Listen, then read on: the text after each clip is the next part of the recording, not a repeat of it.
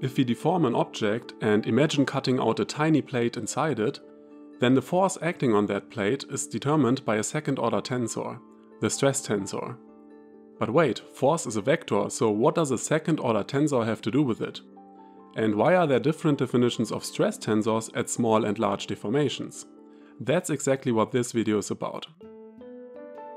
We will first look at the stress tensor when deformations are small, and then we will see what changes when deformations become large. Along the way, we will introduce the Cauchy stress tensor and the first and second Piola-Kirchhoff stress tensors, and discuss their physical interpretations.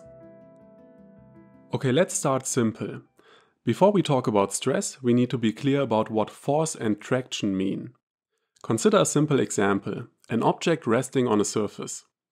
Depending on its mass, the object exerts a certain force on the surface. This force is described by a vector, which we will denote by F bar. Now let's assume that this force is evenly distributed over the contact area. In that case, we can define another vector-valued quantity that represents the force per unit area. This force per unit area is sometimes loosely called stress. However, in continuum mechanics, stress means something slightly different. The force per unit area acting on a surface is instead called traction, and we denote it by T.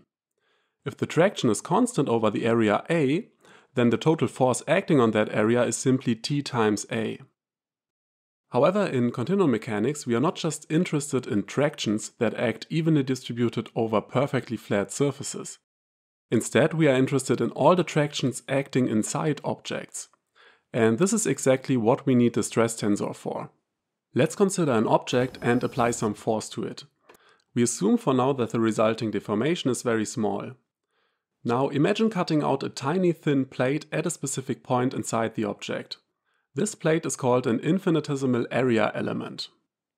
Because we have applied forces at the boundary of the object, there may be some tractions acting on this area element. And because the area element is so tiny, we can assume that the traction is constant over the area element. But now imagine cutting out another tiny plate at the same point, oriented at a different angle. At this angle, another traction may act on the area element. So, depending on the orientation of the area element, different tractions can act at the same point inside the object.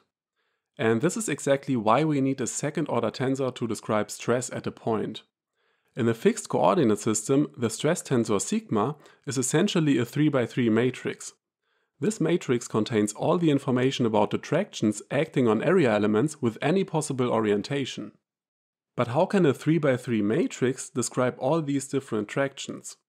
This is possible by defining the stress tensor in such a way that it gives us the traction T when it is multiplied by a unit vector n that is perpendicular or normal to the area element.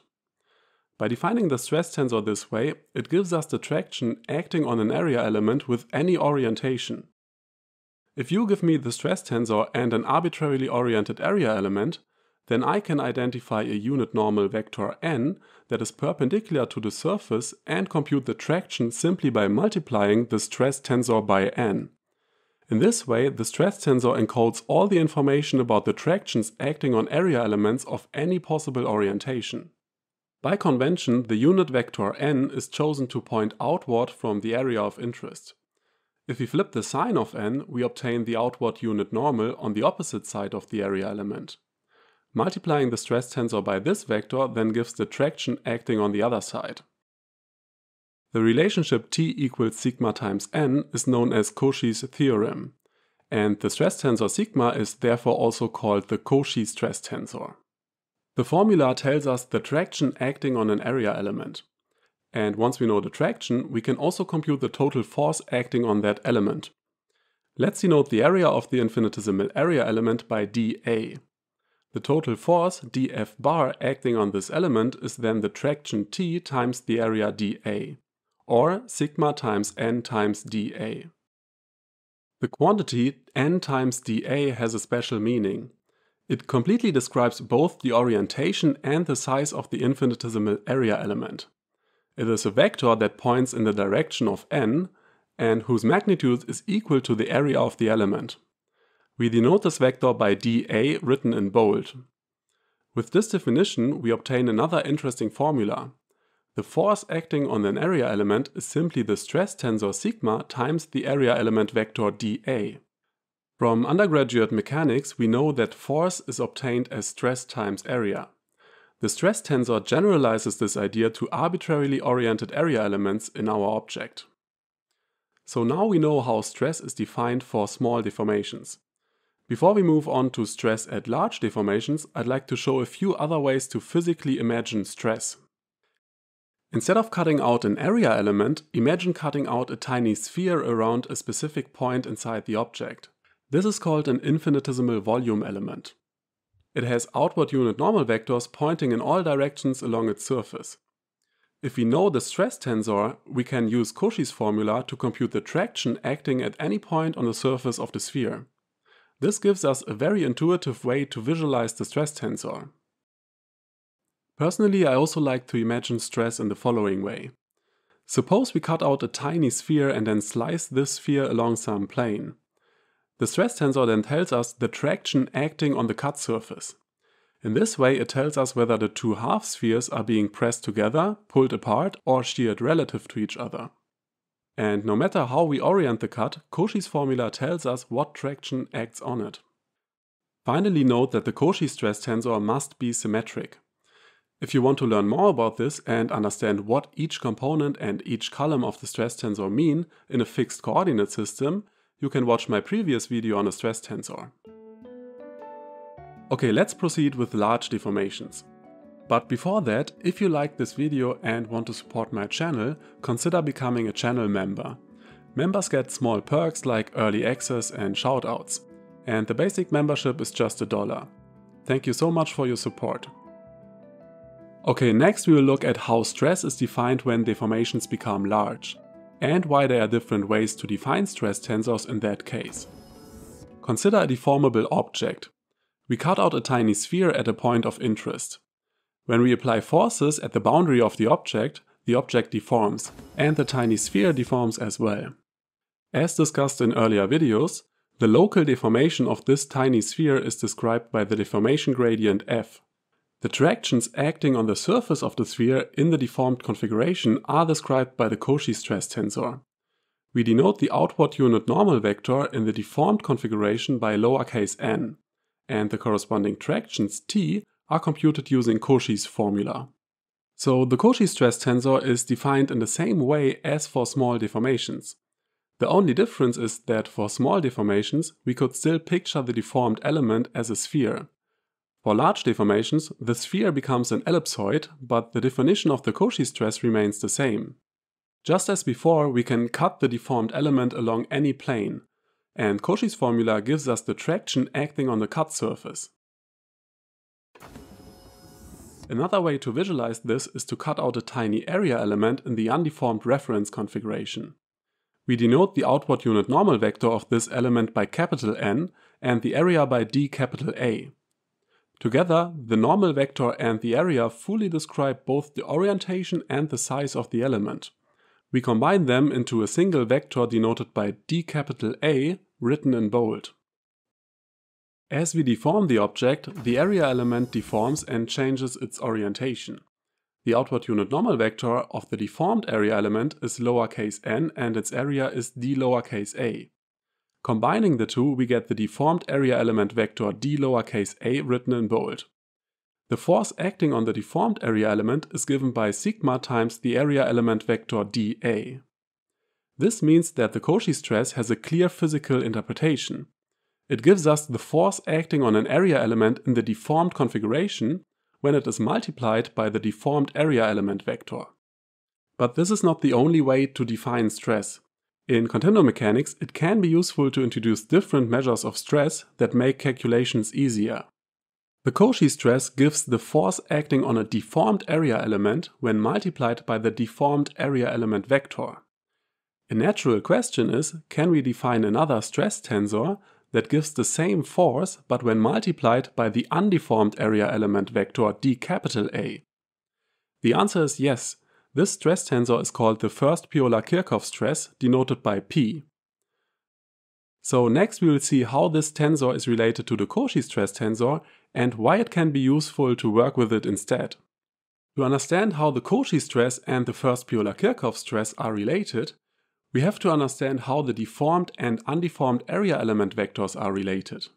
We already know from previous videos that a deformed line element d lowercase x equals the deformation gradient f times the corresponding undeformed line element d capital X. And we know that a deformed volume d lowercase v equals the determinant of f, which is denoted by j, times the undeformed volume d capital V. We won't go through the entire derivation here, but from these formulas we can derive that the deformed area element vector d lowercase a equals j times the inverse of f transposed times the undeformed area element vector d capital A. The term in front of the undeformed area element vector is called the cofactor of f. It has a nice physical interpretation. It gives us the deformed area element vector when multiplied by the undeformed area element vector. This formula is called Nanson's formula, and with Nanson's formula it's quite easy to see how the Cauchy stress and the first Piola-Kirchhoff stress are related. We know that df equals sigma times d lowercase a. We can substitute Nanson's formula to arrive at df equals sigma times the cofactor of f times d capital A. So the first Piola-Kirchhoff stress must be the Cauchy stress times the cofactor of f. So now we know another stress tensor that gives us the force acting on a deformed area element when we multiply it by the undeformed area element vector. But why is this actually useful? We won't go into details here, but when we compute deformations of objects with complex geometries, for example using the finite element method, we often need to evaluate integrals over the surface of the object. In practice, it's usually much easier to formulate these integrals over the undeformed surface rather than the deformed one. The reason is simple. The undeformed surface is known, while the deformed surface is part of the solution and has to be computed. The physical interpretation of the first Piola-Kirchhoff stress is not as straightforward as that of the Cauchy stress. It is sometimes described as the current force per undeformed area, but it's hard to interpret this physically. Why should a force in the deformed configuration act on an area defined in the undeformed configuration? This is not something we can easily visualize. The interpretation of the Cauchy stress, on the other hand, is much clearer. It represents the current force per deformed area, which is why it is often called the true stress. I like to think of the first Piola-Kirchhoff stress as an auxiliary stress measure. It is useful because it simplifies certain computations in continuum mechanics, but its physical interpretation is less direct than that of the Cauchy stress.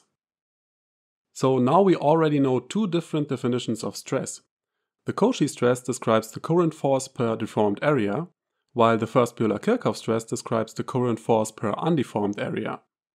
Next we can introduce yet another definition of stress, the second Piola-Kirchhoff stress tensor, capital S. It describes a force in the undeformed reference configuration per undeformed area. Up to now we have considered the force d lowercase f bar as a force in the deformed configuration. But what if we assume that there exists a force d capital F bar in the undeformed reference configuration, which is mapped to the deformed configuration by the deformation gradient, much like how undeformed line elements are mapped to deformed line elements by the deformation gradient. We now define the second Piola-Kirchhoff stress tensor as the tensor that gives us the reference force d capital F bar when it is multiplied by the undeformed area element vector. But how must S be defined to fulfill this relationship? To find this out, we first invert the relationship d lowercase f equals f times d capital F. Now we can substitute the definition of the first Piola-Kirchhoff stress and finally see that the second Piola-Kirchhoff stress is equal to the inverse of f times the Cauchy stress times the cofactor of f. Similar to the first Piola-Kirchhoff stress, the physical interpretation of the second Piola-Kirchhoff stress is not as clear as that of the Cauchy stress. Roughly speaking, the second Piola-Kirchhoff stress represents a force in the undeformed reference configuration per unit undeformed area. However, from a physical point of view, it is not obvious what a force in the undeformed reference configuration actually means. The true force d lowercase f bar acts in the deformed configuration. Mapping this force back to the undeformed reference configuration using the inverse of the deformation gradient yields an auxiliary force dF bar, which has a less direct physical interpretation but can be useful for simplifying computations. To summarize, we introduced the Cauchy stress tensor sigma. This is the true stress because it gives the current force when multiplied by the deformed area element vector. Then we introduced the first Piola-Kirchhoff stress tensor P by mapping the undeformed area element vector to the deformed area element vector with the cofactor of the deformation gradient. The first Piola-Kirchhoff stress gives the current force when multiplied by the undeformed area element vector. And finally, we have mapped the current force to the reference force with the inverse of the deformation gradient and defined the second Piola-Kirchhoff stress tensor S, which gives the reference force when multiplied by the undeformed area element vector. At the end, you should note that you may encounter different definitions of the stress tensors in textbooks and papers.